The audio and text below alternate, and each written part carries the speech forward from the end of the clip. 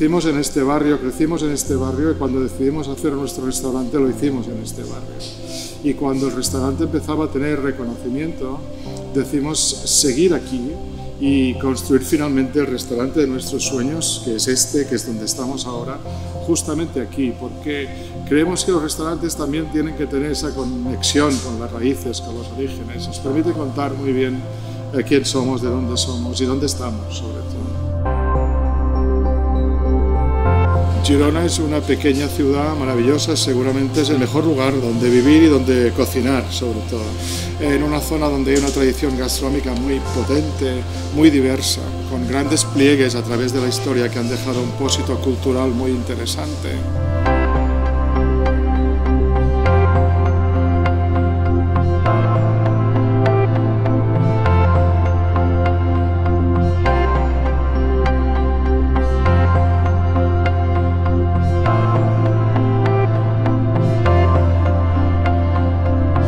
Tenemos una singularidad especial, tenemos los Pirineos, tenemos el mar Mediterráneo, tenemos una luz que nos deja ciego, ¿no? Que acaricia bien. Tenemos la capacidad de poder mostrar un paisaje idóneo. Y al mismo tiempo en esta zona hay un aire vinculado a la creatividad, donde surge una cierta magia, ¿no? La cocina, tal como la entendemos en casa, es una manera de contar un relato, una historia, de contar de dónde venimos, dónde vamos, qué nos interesa, qué nos inquieta, qué entendemos que es la gastronomía hoy día. Y este relato lo intentamos argumentar y casa en un relato compartido entre Joan y yo, que tenga un nexo unión, que tenga unión con un autor y que se entienda. Hablo bajito, no porque quiera contaros algo así, de cubrir secretos, sino porque me cobran una circunstancia que habla, que se deriva de una historia. La historia es una enfermedad neurológica que afecta la contracción de algunos músculos. Crecí en una cocina del bar de mis padres, un lugar en el que me sentía cómodo, confortable, y de muy pequeño decidí que quería ser cocinero.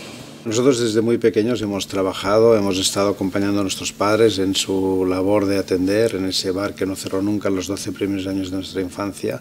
Yo realmente no quería ser cocinero, ser pastelero, ser camarero, pero empecé a trabajar en casa por necesidad, porque tenía que ser humano. Pero poco a poco me fui enamorando, me fui integrando, fui entendiendo cómo, o sea, fui entendiendo lo bien que eso pasaba, cómo vivían ese día a día, cómo en realidad era la vida de los de día, que es un cambio de chip.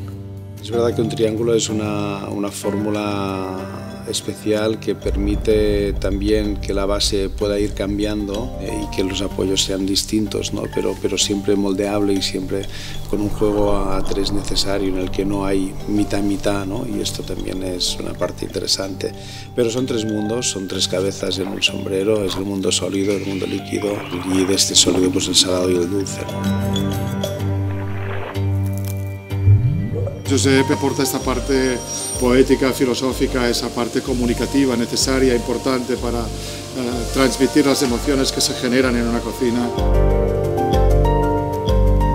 La armonía de platos y vinos tiene que ver con un diálogo de generosidad de la cocina hacia el vino, de que la cocina quiera escuchar al vino y desde lo que representa mi trabajo pues intentar pues enlazar esta parte de sólido y líquido en el que hay condicionantes que tienen que ver con buscar armonía, contraste, versatilidad, complementariedad. El vino es vida y es la vida que tú quieras vivir y es una oportunidad de conectar con la naturaleza que además tiene la capacidad de dinamizar el tiempo dentro de una botella y embotellar filosofías de vida y paisajes. Jordi es la parte irreverente, atrevida, canalla, la que aporta sobre todo el riesgo, el que es capaz de pensar al revés.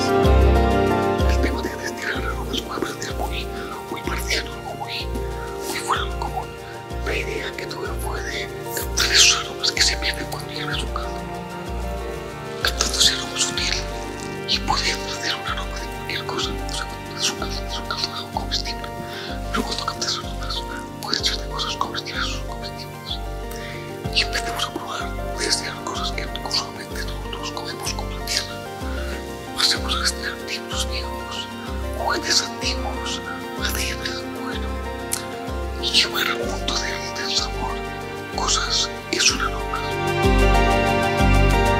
Podemos interpretar el sabor de algo cuando lo olemos y podemos oler algo cuando lo degustamos. Tenemos que poder comerte cosas que no has comido pero sí que has olido. No es tan extraño que lo parezca.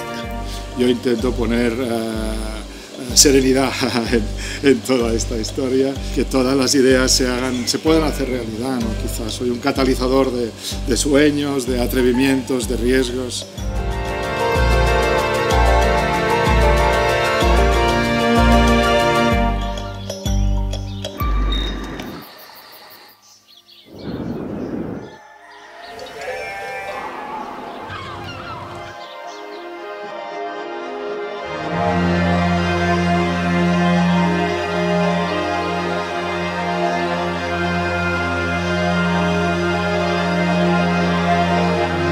Un 85% de todos los ingredientes que usamos viene de 50 kilómetros a la redonda.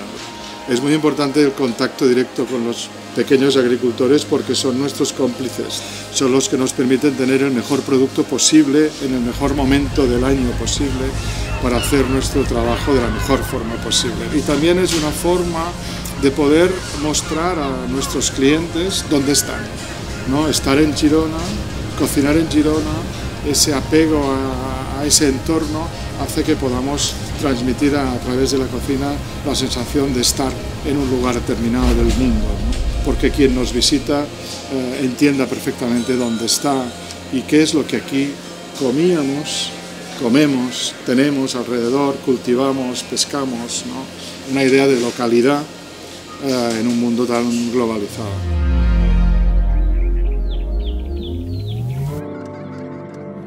La Angeleta, que era como nuestra musa, se encargaba de la comida que se desperdiciaba.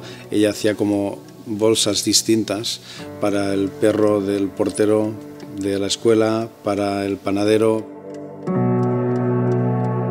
Era una generación que vivió la guerra y la posguerra en este caso. Y ese aprendizaje que nosotros tuvimos en la manera de aprender a cocinar de nuestra abuela y llevaba implícito ese mensaje de no tirar nada, aprovechar todo y buscarle a todo una nueva vida, una solución. Y creo que eso ahora es más vigente que nunca. Nos demos el momento en el que nos hemos acostumbrado a usar a nivel cultural de una manera casi automática.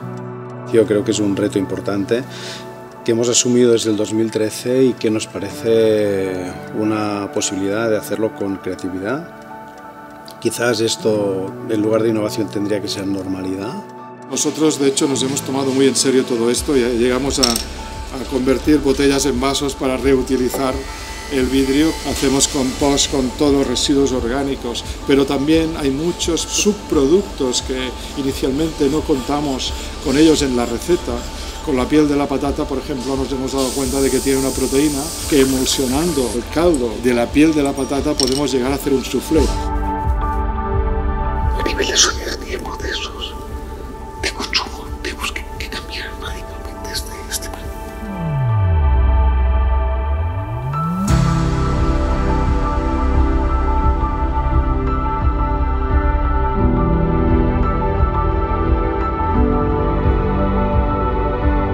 Hay muchos inputs que nos pueden inspirar a la hora de crear un nuevo plato. Es donde está el juego, donde está la magia, donde está la parte divertida de nuestro trabajo.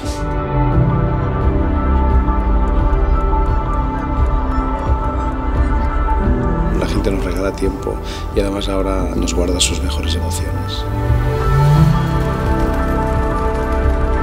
Esto es maravilloso porque nos da un juego muy interesante que otorga al plato un papel que va mucho más allá de esa esencia de alimentar. No solamente alimentamos el cuerpo, también queremos alimentar el alma.